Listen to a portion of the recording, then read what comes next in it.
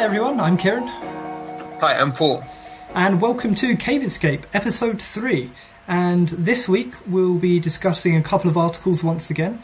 And in the future, hopefully Paul and I will manage to get an interview with someone a bit more interesting than ourselves. But for now, we're talking current affairs and we're talking politics. And Paul and I decided that because last week we discussed Paul's article first, this week we're going to discuss mine. Now, the article I'd like to discuss, it was published, I believe it's published on the CNN first, but I read a blog called Zero Hedge. So if any Zero Hedge fans out there, probably going woohoo, which is they tend to focus on American and world sort of economic issues, but they also discuss politics and history. And I guess it's sort of an alternative financial / current affairs blog, which has become more and more mainstream since the economic crisis in 2008 when it started. And anyway, this was the article which discussed US foreign policy change and one of their actions which occurred last week, in which the United States decided to paradrop 50 tons of ammo in pallets onto the most dangerous place in the face of planet Earth, as described by Zero Hedge, which is Syria. So they cancelled their equip and train program, or train and equip program rather, and they've just decided to equip now. And this is they had $500 million earmarked from Congress, I believe, the State Department and the US military, to train some Syrian-friendly, so-called moderate Syrian rebels and equip them with the weapons they need to help fight ISIS. Was the main reason, and of course the secondary reason, which is I think non-controversial, would be to fight Assad's forces. But the main reason they claim was to help fight ISIS on the ground, to try and get this natural body of Syrian individuals and train them up with US special forces, give them some weapons and go, there you go and fight ISIS, because we're not sending in any troops after what happened in Iraq and Afghanistan, or what's still occurring in Afghanistan, actually. We can get into that a little bit. And I thought this is a really interesting article for a number of reasons. I guess the main reason I was really interested in it was to just be able to talk about what's happening in Syria and what's happened in Syria over not just the last few years, but over the decades, and even getting into some of the deeper history over the century about what's happened to the Middle East and the West's role in what's happened to the Middle East, which is rather extraordinary. I think anyone who studies history, specifically contemporary history with regards to the Middle East, will know just how horrendous and destructive some of the policies, especially by Western governments, have been there.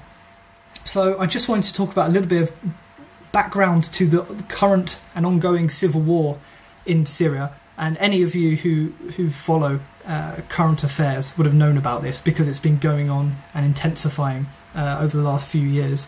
So it essentially started in early 2011, the spring of 2011, with protests. And this was within the context of the Arab Spring protests and revolutions which took place, which beginning with Tunisia in 2010, and it spread to Egypt and obviously to Libya, and there are protests in almost every Middle Eastern country actually, and even wider parts of Africa, some of which led to regime change.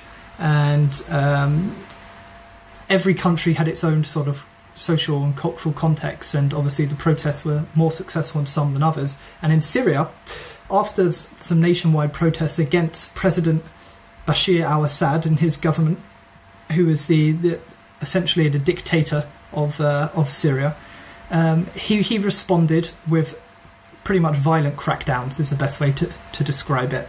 And the conflict sort of gradually morphed and turned into an armed rebellion, because, well, violence beget violence, and people started fighting back against the government's violence, and it just spiraled out of control and got worse and worse until I think by early 2012 it was quite evident that a civil war or some sort of civil conflict was occurring, and it's taken the lives of over 250,000 people, and it's displaced almost half the country internally, and it's caused millions to flee to other countries, and almost all the infrastructure in the country has been destroyed, and I think many parts of the country are pretty much unlivable right now.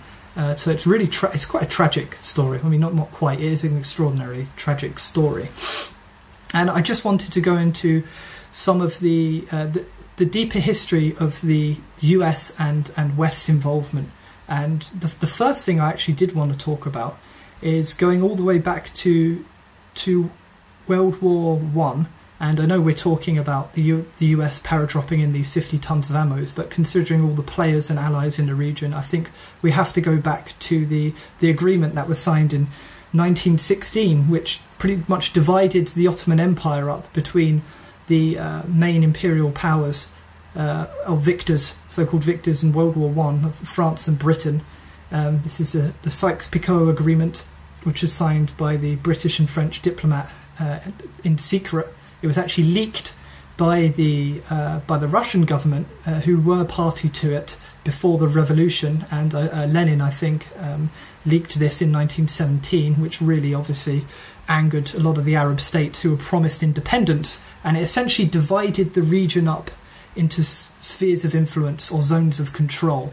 So Iraq and Syria in particular, and Jordan and many other countries around the Middle East, they were drawn on a map by overtly colonial powers and divided up into what they decided should be their areas of influence, which is usually a pseudonym for economic and political exploitation.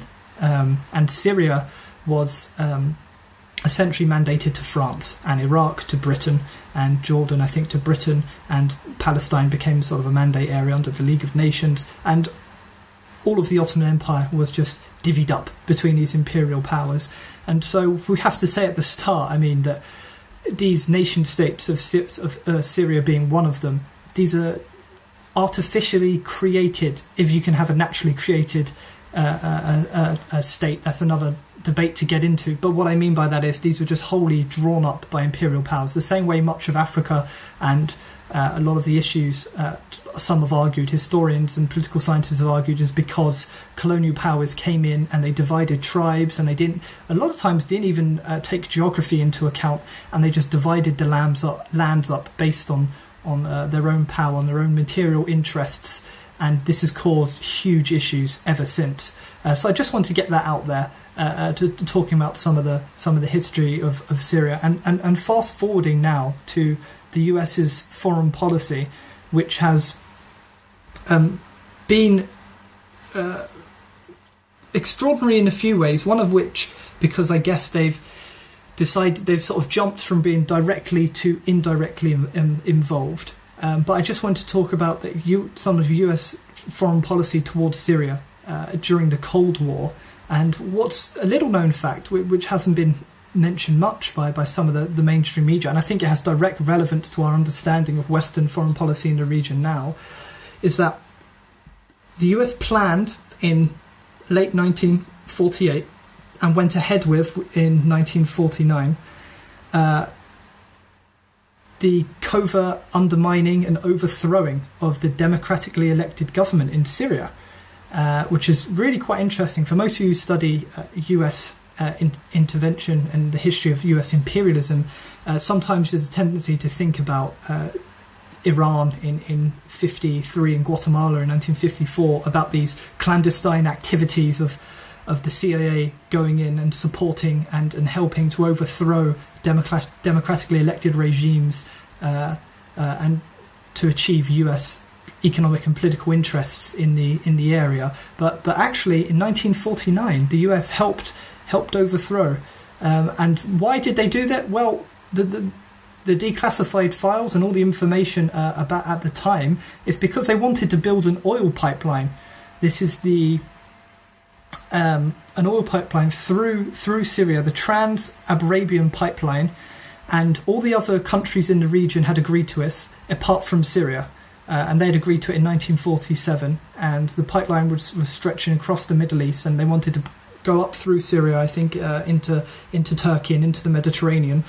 And at the time, the proposed project was one of the largest and most sophisticated oil pipelines in the world. It's called the TAP Line project. And as soon as as soon as there was a coup d'etat, the military coup d'etat supported by the CIA, so military officers overthrew the democratically elected government. What do you know? The project was immediately ratified by the government and allowed to go ahead. And this was a very significant pipeline which lasted, I think, in one form or another, all the way up until 2002. So, at the time, when it was constructed, it was the world's largest oil pipeline, and it was transporting, at its peak, 500,000 barrels of oil per day to the other countries in the region and into the Mediterranean, I believe. So I just wanted to talk about this sort of covert influence and foreign policy of Western powers and what some of their interests may be there, because a lot of people have talked about that neoconservative arm ideologues in the US have since 1991 have been talking about overthrowing what they'd call client states of the Soviet Union, such as Syria. And this came up again in 2001 and 2002, where General Wesley Clark, whom I believe had just retired from the government or wasn't working as a general anymore, he went to the Defense Department and spoke to some of the people who used to work for him, some lower-ranking officers and generals, and they directly told him that plans are being drawn up for the toppling and the regime change of 7 governments in the Middle East. And the list was Iraq, Syria, Libya, Lebanon, Sudan, Somalia and Iran. And thankfully not all of those governments have been toppled, and not all of those regimes were changed, and war wasn't waged overtly or covertly, I don't think, on all of those states. But obviously since 2003, Iraq and Libya in 2011 and now Syria, all of which seem to be facing regime changes, and the US's role in this is quite difficult to pin down, purely because so much information is classified and in the dark, and that in itself generates lots of problems and lots of sort of conspiracy theories. So we don't exactly know the whole role that the US has been playing. But getting back to my article, so 50 tons of ammo was dropped to so-called friendly rebel groups, which the US and their allies have been supporting in the region to fight ISIS and to fight Assad. And I guess one of the main things I I took away from this article just before I shut up and let talk, Paul, was that I think the US more and more is quite actively desperate, and more you can see it's a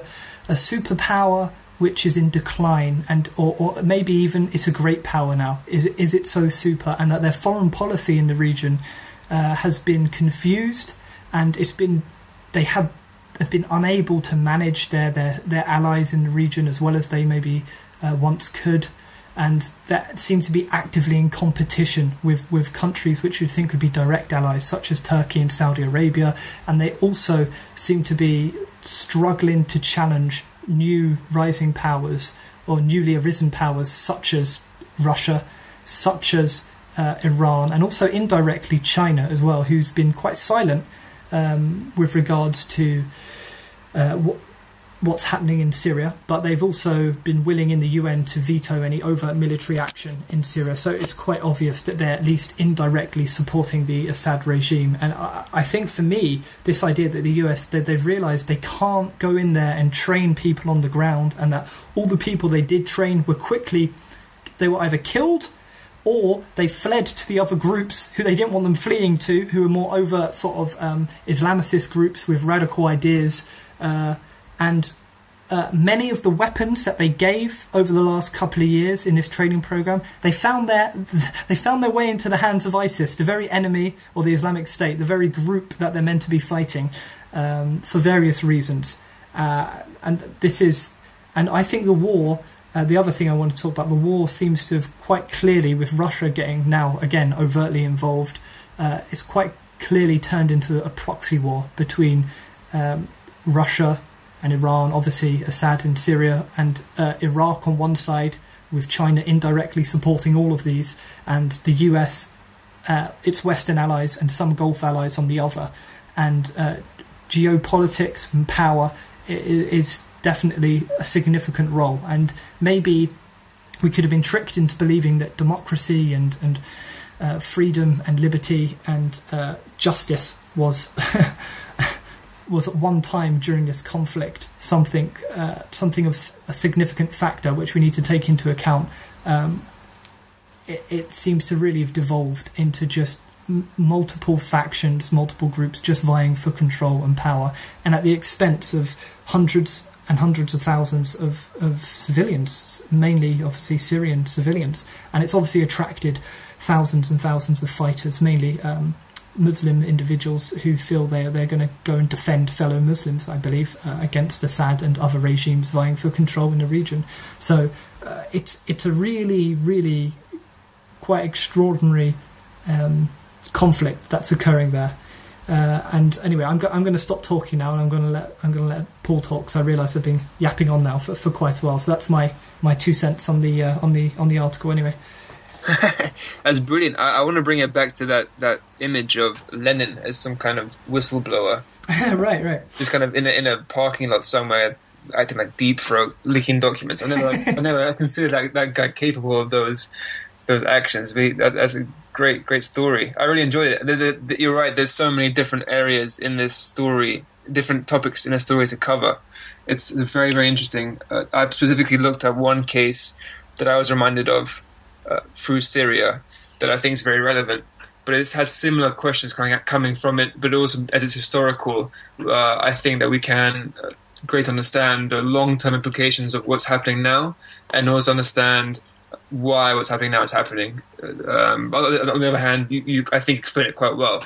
What I want to talk about was the Hmong, the Laotians or Laotians. I'm not sure. The people from Laos. Right. They were I think they were Hill tribe in Laos, which the American CIA, the only CIA, trained during the 1970s to fight off Vietnamese communist forces. At the time, the communist forces from Vietnam were building the Ho Chi Minh Trail, which is a smuggling trail, and it was going through Laos. America did not like this. They trained these Hmong people to fight back, along with fighting their own government, the Laotian government, which was communist. As a consequence, there were about 60,000 soldiers trained and 100,000 Hmong lost. It's quite similar. It was quite a kind of covert operation. It's quite well known now. There's quite a lot of articles about this. There's articles in the NY Times, the Diplomat, the Time magazine. It's very, very interesting. It is very, very parallel to what's happening in Syria. As at the same time, it was the Soviet Union versus the West, concentrated within Southeast Asia, and this kind of geopolitics emerging as a consequence, with the US doing a lot of very, how can I say this, dodgy things. They're very controversial by nature. They were carpet bombing surrounding countries to Vietnam who are neutral. Laos wasn't neutral in the war until America involved itself. Cambodia and Laos also suffer from Agent Orange, which America used to bomb Vietnam. Either way, what happened was that this was all kind of central area between two big powers, the Soviet Union and America, and consequently America started to use people in ways they saw fit. It's quite a large effect from this. The Hmong are still running away from the Laos government in Laos right now. This is 40 years later. They're still hiding in the jungle. Wow. With the Laotian government trying to hunt them down. Their old General Vang Pao offered to come back. He's in America, obviously. He was a refugee, I assume, and he's in America now. And he offered to come back to Laos to help negotiate peace terms between the Hmong people and the Laotian government. But they refused because they said if he was to return, they would execute him. So there's a lot of bad blood. But what's interesting is that they conducted this war in complete secret. It wasn't, at a time of mass media, television was revolutionary at the time in the way it covered news. The Americans didn't manage to uncover this event till much later. And it's just quite a distressing action to hear about how they utilize people for their own needs, and it's parallel to Syria because they're not caring about the locals or the effect it has and the divisions it makes. They're just caring about actually sometimes quite minor things. Vietnam building a supply trail through Laos isn't necessarily the kind of worst atrocity in the world to stop. They're literally just trying to win a war and spreading the war to other countries. So as what's happening in Syria now, it could be an extension of other local conflicts in the area. So was this Laos conflict, which had extended from Vietnam. It's quite sad. But the research behind it was fascinating. there's a great document I think we'll put in the YouTube link and in the blog post, actually from the CIA.gov, in which they describe what was happening in Laos at the time. There's a lot of kind of, I'm not sure how much you know about Kieran, there's a lot of accusations of drug smuggling actually from Laos, heroin in general, specifically from one plane the CIA used, an American Airlines plane, to send supplies and so on. And it's a great document to read from the CIA.gov, because I've never seen a big kind of authoritative, secretive governing agency actually publicly kind of try to correct its relations image with the public. So they're talking here about the film where this accusation came from. I haven't got the name of the film here. There's a film that came out in I think the 90s that was trying to accuse the government of selling drugs from Laos, and the CIA.gov documents talking about how it's not very legitimate source, and how it was a really good operation, which the director of Central Intelligence claimed was very dangerous and difficult, but a major operation and successful, a superb job. And it's just a really kind of human view of the CIA, almost scared of this kind of what they think is a smear tactic from the film, accusing them of selling drugs. But anyway, I don't know how you feel about Kieran. I feel that what we're seeing now is a repetition of not just the Hmong people in Vietnam. There's actually a very minor episode in a lot of general episodes where the Americans have done this. We've also got Afghanistan, and again, the consequence of training Al-Qaeda to fight the Soviets. We now see in Afghanistan still affected by the wars, I would say. And last year, the civilian casualties in Afghanistan hit an all-time high. So, these things, what's happening out in Syria, it's not necessarily going to end as soon as Assad tumbles. These kind of conflicts continue for decades, as the Hmong they're still fighting with the local government because America supported them. Not because it supported them, but there's definitely still a dislike because of the events that happened, which America did not stop; they just aided.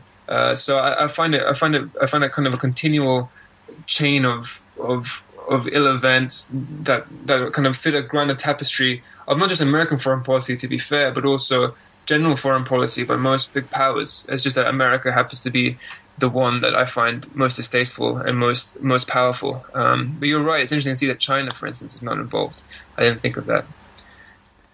Yeah, no, that's great, Paul. I didn't know a lot of that history. It's really interesting, and the parallels are uncanny. I mean, as you mentioned, and it's something that they repeatedly do. And by they, I guess I'm talking about the CIA, the State Department, those policy wonks that think this up and recommend it to some of those in the inner circle of the National Security Council. Others might say it's the deep state, especially when you're talking about drug smuggling and using those funds probably to buy weapons to fund other anti-communist groups and what have you, right? And probably skim a few thousand off the top for yourself, which tends to be the case.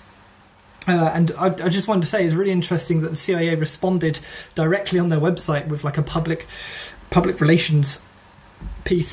It's so pathetic. Trying to defend, yeah. Do you know what it reminds me of? The State Department, and they did an almost exactly the same thing when Daniel Ganz's book came out in 2005, which is his NATO's Secret Armies, Terrorism in Western Europe. And that was basically, it was a history of the false flag attacks carried out during the Cold War under the guise of sort of NATO stay-behind operations, these parallel military units which are meant to stay behind if the Soviet Union ever invaded these countries in Western Europe and sort of cause chaos and act almost like the French resistance did against the Nazis, right? And how some of these units actually got involved, because they're very right-wing and anti-communist, they actually got involved in attacking civilians and false flag activities where they would kill members of the state and blame it on communist and anarchist parties and left-wing parties to try and discredit them. And the CIA came out or the State Department actually, wrote on their website, and they're saying, well, this researcher's, the book's not really well researched. It was published by an academic press, Routledge, or however you pronounce that, Routledge Press, but they basically came out and said it's not well researched. There's no real evidence linking the CIA or the US government to these activities, blah blah blah, and it was.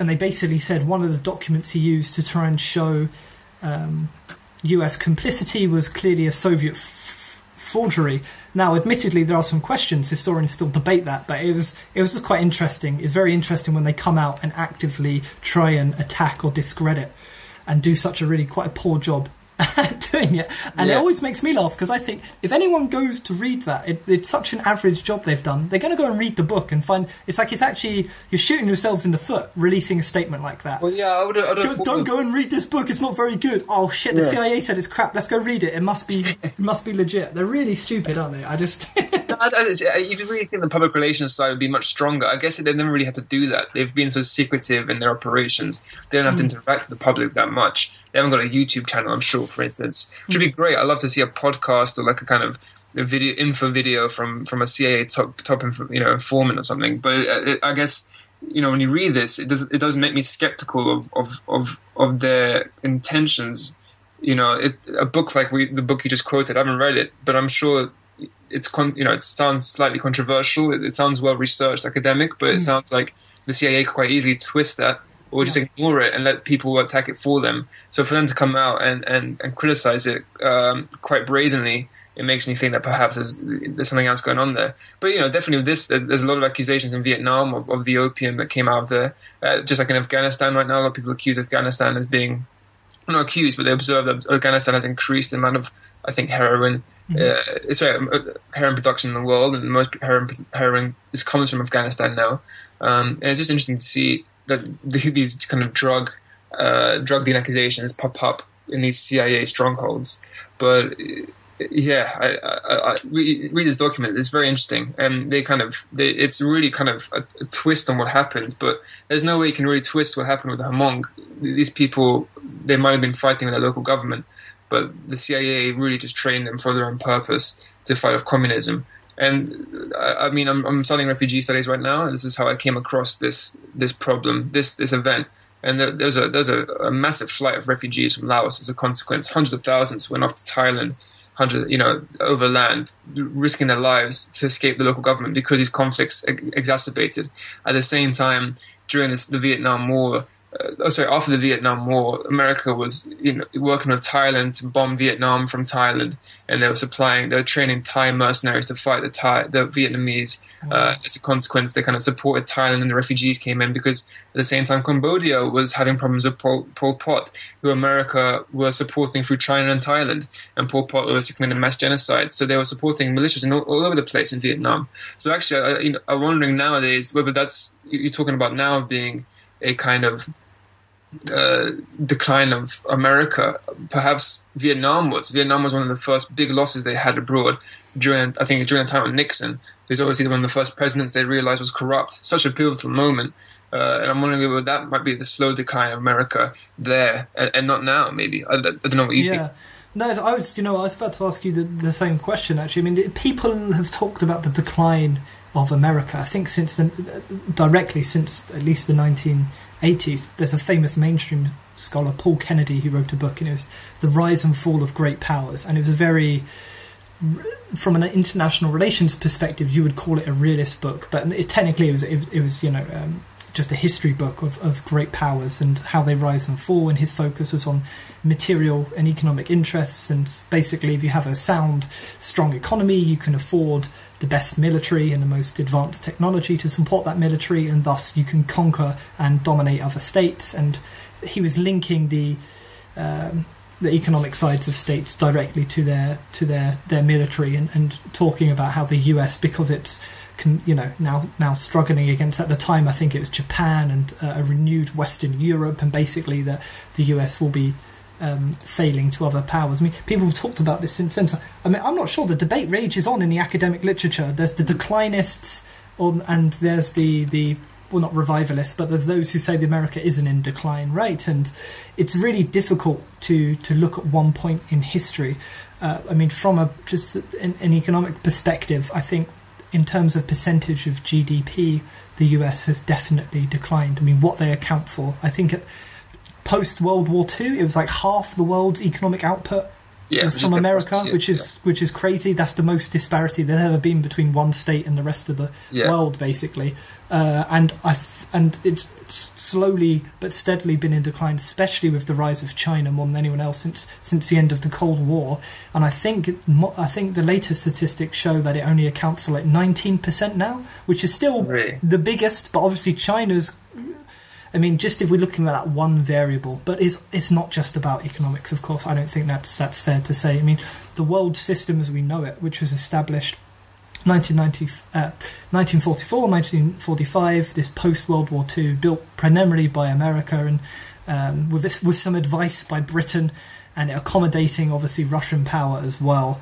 We live in a world in which a lot of the structures and systems, especially at an international level, the UN, the IMF, the World Bank, these are all US created, made, thought up institutions where they had a lot of influence and sway within, and still do internally. So the way the world trades and operates on that level, at least, is still very much a very US skewed way. I mean, it's really difficult. The two things which show to me that I think the US is really just struggling to manage other powers such as Russia and even Iran. I mean, first in 2013, remember there was this chemical weapons uproar and their own public, right, or world opinion. People, there was the chemical weapons attack. They said Assad can't use chemical weapons on his own people. It's a war crime, so we have to go in and stop him, right?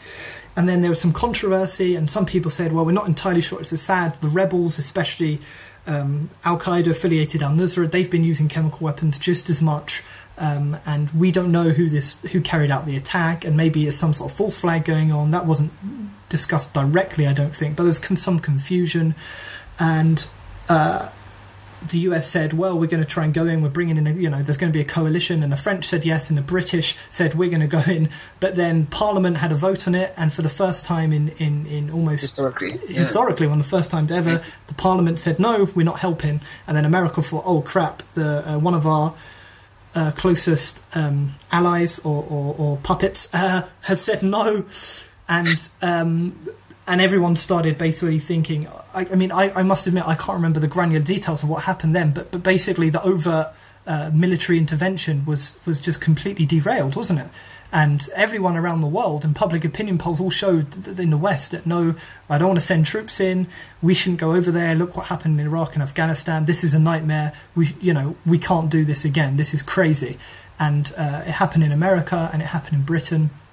And it's amazing that they couldn't rally their own supporters around, what some have argued was another lie or exaggeration or around sort of this idea of there's chemical weapons being used, so we've got to go in there and save the civilians, right? This rhetoric, which was clearly seen through by the people, by the public. They said, no, this is rubbish, this is nonsense. And then the second thing is, well, they'd obviously been using covert means to try and support the opposition to Assad, but they ramped it up, I think, since that point, and directly tried to have their own groups on the ground. But it's been a complete failure, and they have this weird two-level foreign policy going on where they want to counter ISIS because ISIS is anti-American, it's destabilising the region, and at the same time they want to stop Assad, but Assad's biggest opponent is ISIS, and the allies in the region, such as Turkey, have turned a blind eye, if not elements within the Turkish state have actively helped ISIS, because ISIS are fighting the Kurds. Turkey has a huge Kurdish minority in the country, especially in the east of the country, and the Kurds have obviously want their own nation state, and pretty much always have, or at least since... actually, eventually. Well, you would hope they'd get some recognition, right? But every country in the region doesn't want them to. Yeah. Because it'd take parts of their own territory away. So Turkey's turned a blind eye and actually actively helped on some occasions. I think there's enough circumstantial and anecdotal evidence to say that actively helped ISIS in many ways. And then you've got Saudi Arabia and Qatar, who again, if they're not directly helping ISIS, they're actively helping other Islamicists who have a very similar ideology. Many of which, Al-Nusra, yeah, many which are affiliated with groups such as Al-Qaeda, and these are the so-called allies of the West at the moment. And that's their one policy, right? And the other policy is, they're trying to get rid of Assad at the same time. But so it just seems to be a complete and utter shambles. And then Russia's had to come in here and now overtly supporting Assad, something America thought they would never do. Like, they don't have the technical logistics, their military is not good enough, they're too scared culturally of US, military dominance, but they've just gone in and done it, and there's nothing the US can do. And it just looks like more and more on a military basis, not even just an economic one now. It's like the emperor has no clothes, as they say, that famous anecdote. Everyone's looking at the US, but really they're very much a naked empire. They're not. The strength we think they have isn't really there anymore. But to draw back to my parallel with Vietnam, because I think this is, you're absolutely right. They look so lost, and especially I can talk more about Britain in terms of Saudi Arabia. You saw that interview with Jon Snow and David Cameron, where he was kind of.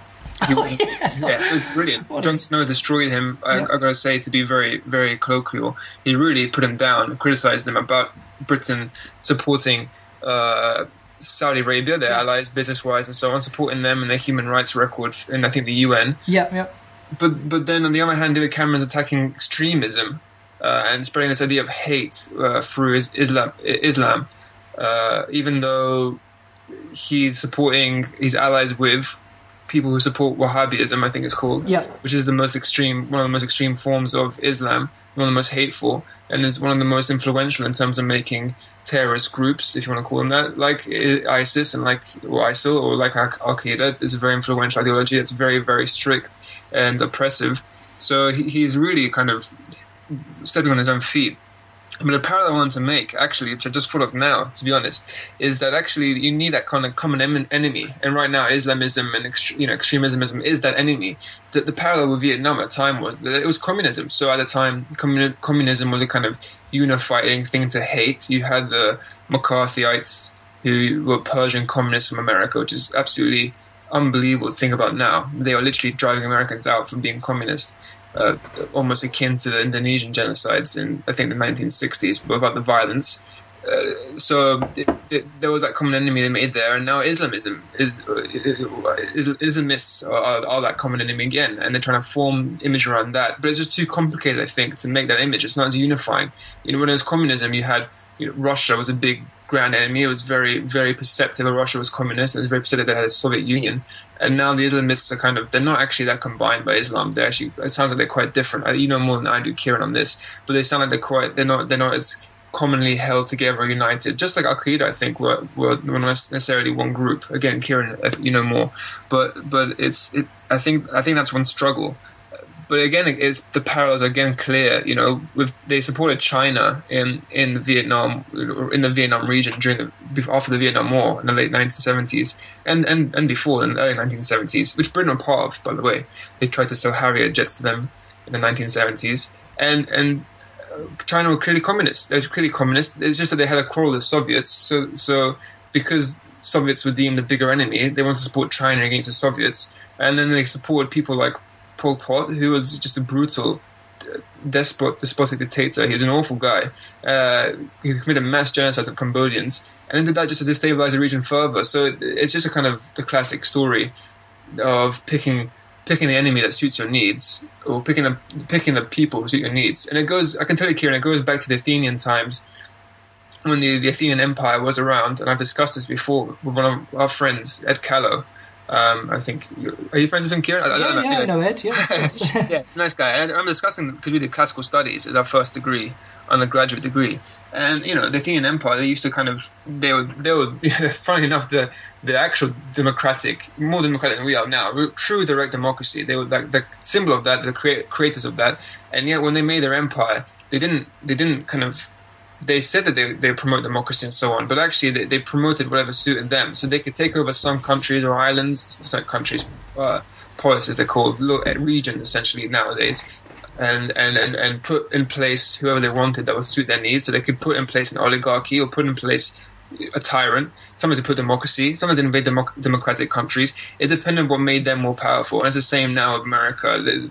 choosing who to support in the Middle East is so difficult because there's not a common ideology like they'd like it to be. It's not simply sold back here. People are smarter now. They understand after Iraq and Afghanistan, which were absurdly chased, the reasons given for invading Iraq and Afghanistan were given as the same package, but they're completely different.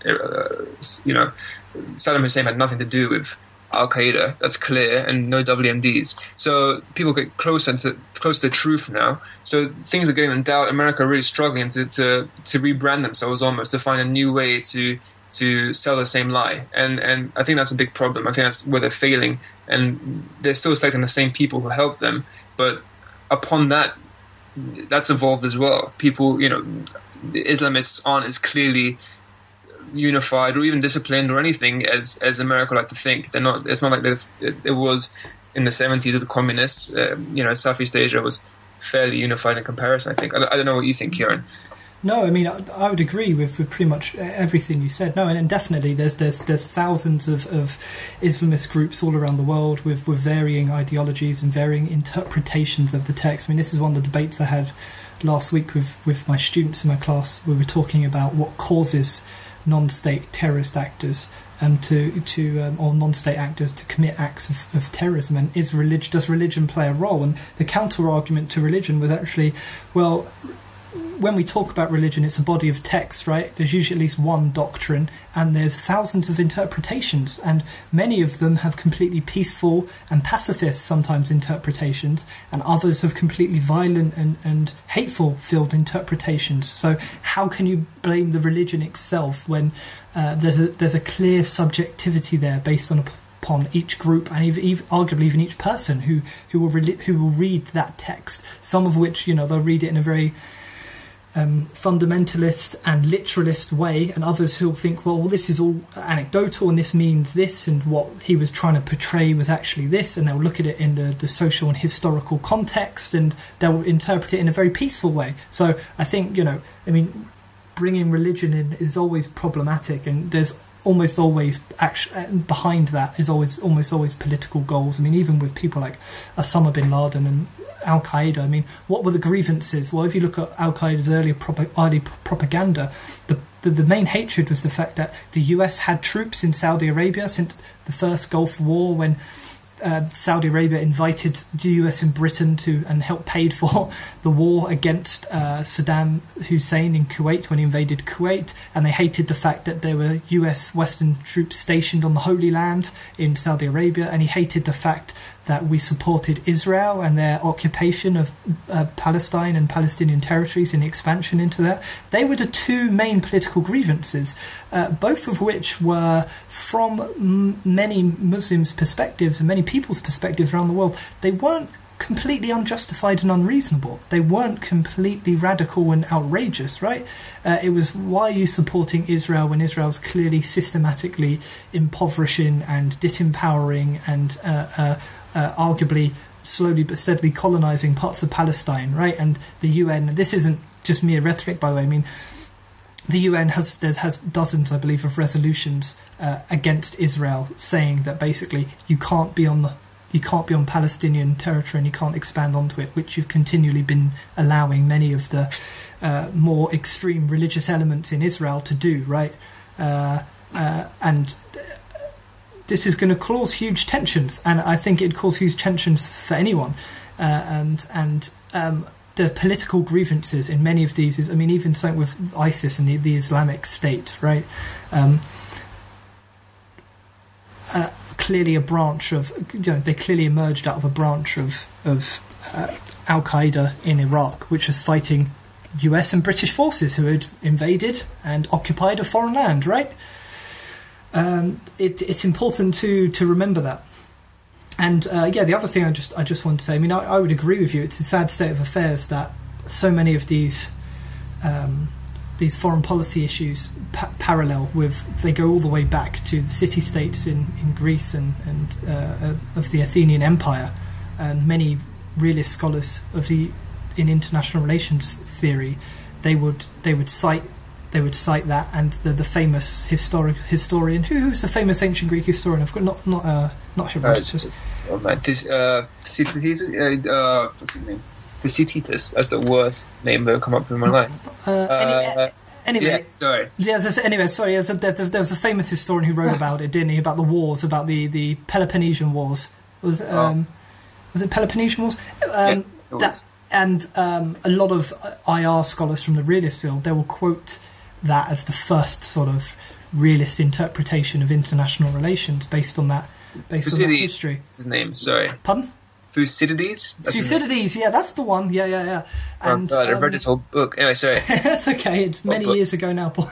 Yeah. Thucydides, and it's a sad state of affairs. And I mean, I have to say that's at least partially true. That very little has changed in those sort of power dynamics, and unfortunately, a more radical interpretation for me personally comes of that. And I just think, well, if it's part of the system and the structures and the institutions that we've built or allowed to be built around us as humans, we've got to change them. They've got to change. That they're not good enough. If it leads to this horrible war and the supporting of dictators and suppression and war crimes and all sorts of madness. I mean, and the one thing that does give me hope in this internet age of information is that the alliance with countries such as Saudi Arabia and Qatar, Saudi Arabia in particular, the alliance that the West has clearly undermines any ideas of moral superiority or any ideas of ethics built into our foreign policy, and the fact that because we have a form of liberal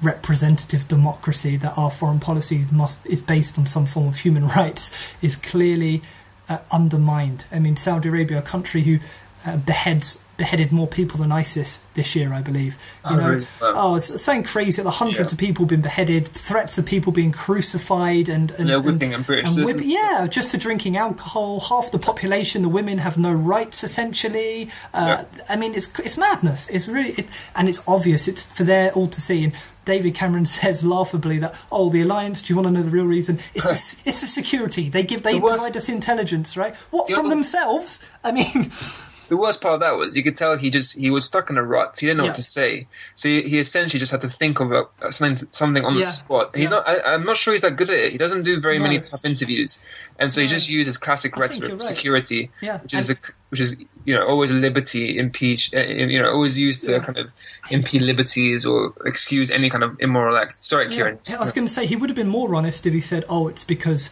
they're the oil interests and the fact that they have put so much money into our economy, whether it's the elites buying up property or whether it's buying bonds, government bonds, and the trade that goes on with the weapons manufacturing, the fact that Britain sells advanced weaponry to these countries. It's, he would have been more honest if he said something like that, and I would have almost congratulated him for undermining his own rhetoric. But he doesn't work like that. Anyway, I think we've talked about my article for a good portion of time. Should we move on to your one, Paul? Sure. I'm not sure how much time I personally have, to be honest. We'll be able to do it next week. Yeah, that's fine. That's up to you. I mean, we've been talking a while, so we can save that for next week. That's sure, because I'm sure we can talk about that for a while. Do you want to tell people what it is, or do you want to leave them guessing for next week? No, sure, absolutely. It's just the recent. It's not a phenomenon. It's the TTIP deal that's coming through. It's under a lot of debates, under a lot of secrecy right now. There's transparency issues. It's a very interesting deal that's currently being negotiated between the EU and I think Northern America. So it's more about that and the effect it has. And again, parallels in the past. It's not the first of its kind. There was a NAFTA deal, and I just think it's a very interesting topic to get into. Unfortunately, it won't happen today, but it's something that's going to have a big impact on all of us, to be honest. Actually, almost more obviously so than the actual actions in Syria, sadly enough. But yes, that's the topic for, I think, a fortnight's time, right, Kieran? Yeah, no, definitely, great stuff. We can discuss that then, and I'll try and get an article in as well if we have time. I think when there's key issues such as or complicated historical issues, I'm happy to talk about just one of our pieces, because we have to get into some depth. Otherwise, we're not, we're doing Absolutely. The same as some of the media and some of the politicians. We have to talk about some of the deeper, events and some more deeper historical analysis And it all goes back to the Ottoman Empire. Clearly. Well, exactly. A lot of it. Well, this is the thing. It does. That's what I started with. It's scary that an agreement between France and Britain in the middle of World War One, a secret agreement that's helped shape some of the dynamics in the Middle East to this day, and some of the inequalities. It's extraordinary. So it shows you how important some of these events are. The last hundreds of years, it's the same in Vietnam. It's divided between North and South, just like North and South Korea after World War II. And that even affected the kind of the refugee trails and so on, and helped even more divide the people. You're absolutely right. Africa, another great example of a completely divided continent artificially and not reflecting the actual tribes and people. Exactly. But I got a feeling we could go into this for another hour or so. I'm sure we could, but we'll have to end it there. Yeah. Okay, so goodbye everyone. Thank you for listening, and see you in a couple of weeks.